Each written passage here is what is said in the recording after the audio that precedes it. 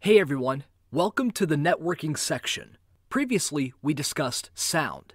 In this section, we'll talk about networking in openFrameworks.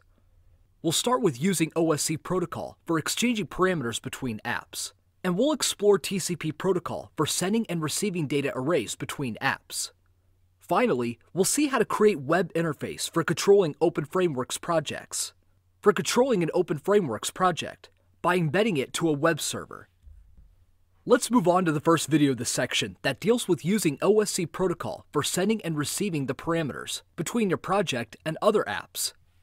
We're going to take a look at OSC protocol specifics and OSC message structure, and implement OSC messages, sending and receiving. We'll consider several desktop and mobile apps which allow to control your project by OSC remotely.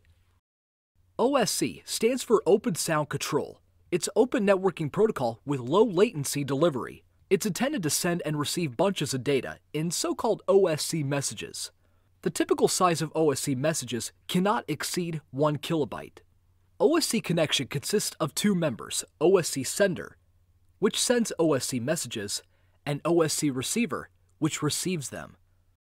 Most often, OSC is implemented using UDP networking protocol. Starting OSC connection requires no handshake, but also gives no guarantee of message delivering and no control of data error.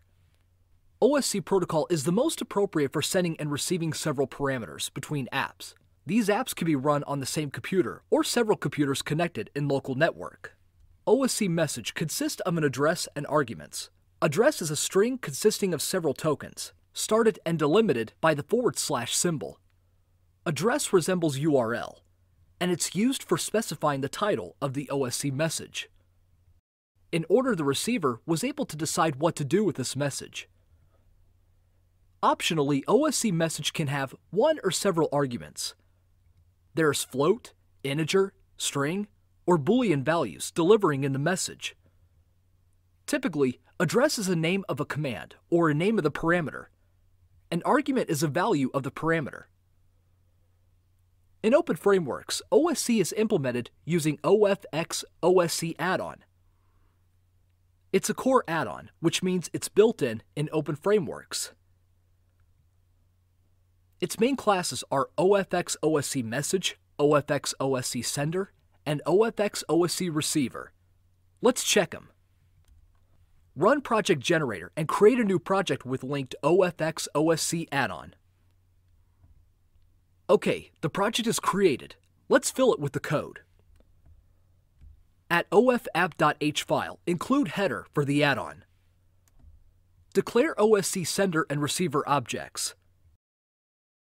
This way, we'll send and receive OSC messages in the same project. Of course, you could do it in separate projects and run them on separate computers connected in a network. Now switch to the editing of ofapp.cpp file. At setup, initialize sender to send data at specified address and port. In our case, the address is localhost and port is 12345. For sending data to another machine, you should specify instead of localhost its name or IP address. Now start receiver to listen specified port. In our case, 12345. You cannot run several OSC or other protocols receivers listening the same port on the same machine. Let's send and receive the time value. For storing corresponding values and put them on the screen, declare them at ofapp.h file. In update, compute time sent value. It'll equal to the time in seconds elapsed from the project start. To send this value via OSC, declare OSC message object. Set it address to / time. Add float argument equal to time sent value. Finally, send the message using OSC sender. Let's show time sent on the screen with 3 digits precision after the dot. Running the project, it'll send OSC messages containing time to the same computer at port 12345 and shows it on the screen.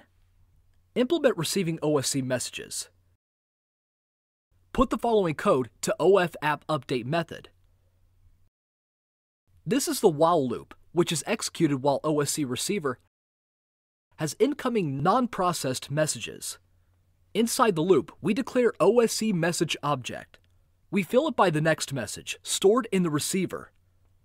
Finally, we check address of the message and set time received value equal to its argument. Let's put this value on the screen. We'll put difference between time sent and time received. Running the project, we see that time received is updating. Also, we see the difference between time sent and time received is not 0.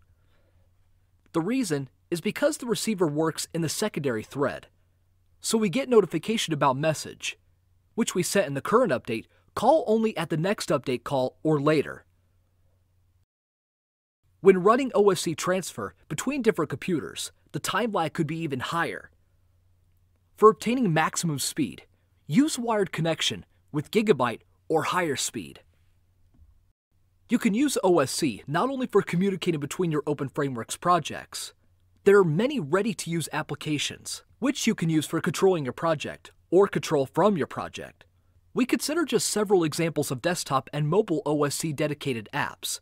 KU Studio is our open-source OSC sequencer, written on openFrameworks. Its binaries are available for OS X and Windows. The KU Studio folder contains example openFrameworks projects, which receive OSC messages to control visualization of the polygon. With respect to the music beats, Vzer is a professional OSC sequencer.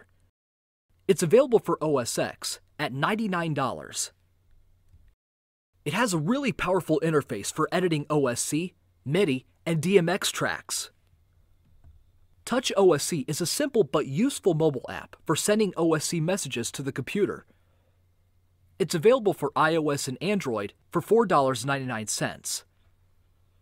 In Touch OSC, you create a control surface using special desktop application, then upload the surface to your mobile.